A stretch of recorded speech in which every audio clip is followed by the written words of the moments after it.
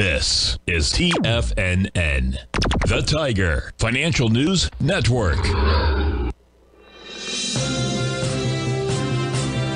TFNN Headline News Update.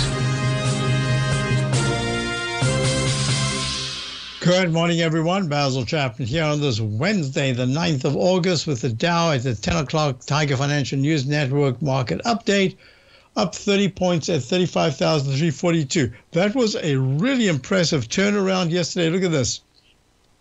Drops very sharply to that 35,000 key level, that millennium level. And then what does it do? Turns around really sharply. Has it made a higher high than yesterday? 35,346.64, and today is 0.5. We're really close to making that a little bit of an extra high above yesterday. So this is going to be really important. Why? Because I'll do this in my show coming up, the Tiger Nation Sale. Look at the 9-period moving average, still so strongly above the 14-period moving average. That's not the case in the S&P. The S&P has finally turned down. You can see for 2 sessions now we've got a red line, and that means that the S&P, which is down $1.50 at 44.97, has gone into a sell signal, upgrade to a sell mode on the daily chart.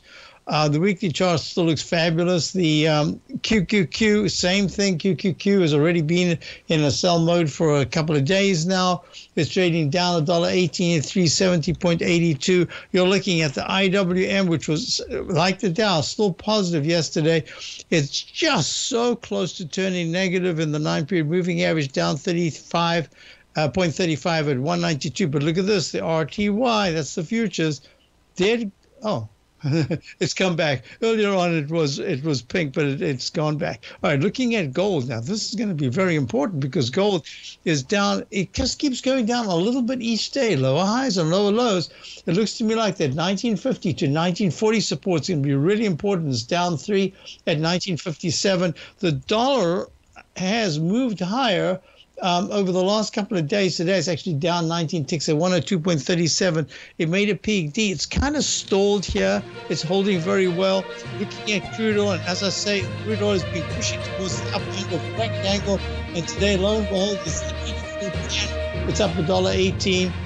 TLT, that's the bonds, trying to hold the big gains that it's had over the last couple of days. I'll be back for the Tiger Technicians Hour. Hold on. We'll be back. The hour's at 42.